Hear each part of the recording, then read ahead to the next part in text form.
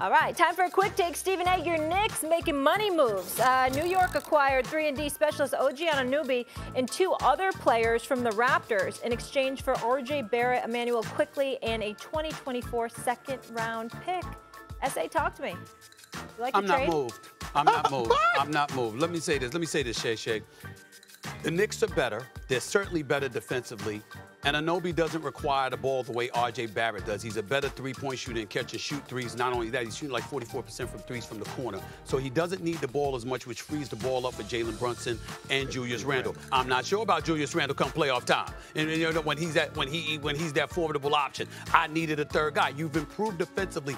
I don't have any problem with Barrett being gone. I get it. I don't think he worked in that particular situation, even though I'm hopeful for his future in the NBA. Emmanuel Quickley, I did not want to lose. Right. I did not want to lose this kid. Yeah. Okay, he is special. Yeah. And he's the runner for 6th Man of the Year last season. The brother can ball. Yeah. And not having him there, to me, puts a lot more on Jalen Brunson. It gives Thibodeau an excuse to go with like 7 and just run you into the ground and have you fatigued come playoff time.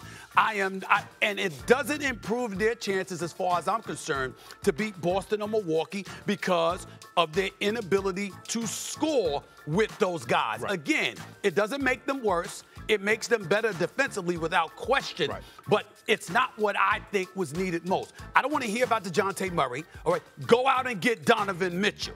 You got 8 first-round picks available to you. Use a couple, damn it. Get him. Get somebody of that ilk, and I'll be far more excited than I am about this. But it doesn't make them worse, and I know that much. It doesn't put him in front of Boston, Milwaukee, there you go. Philly either. There you go. Exactly, and that's my point. Wanna try to boast at what I look like. Think I'm gonna try to wear, pull up long range. Jimmy with the heat, I'm on fire. It's NBA over here, feeling fun.